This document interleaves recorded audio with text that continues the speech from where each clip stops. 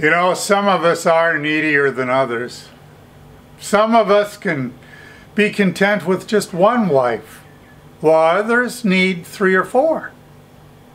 Some of us can feel smart if we go to a university and get a degree, while others can simply read comic books and feel the same way.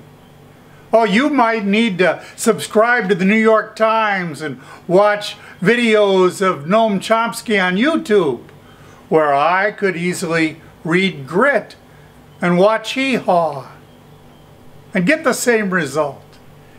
Isn't that a beautiful thing about life?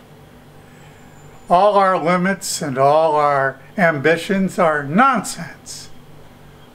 Doesn't matter in the long run.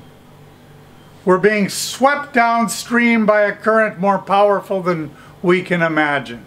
All we have to do is not smash into any branches or rocks or get caught in one of those little eddies where you spin around in a circle forever. Hey, it's been good talking to you. Let's do it again soon.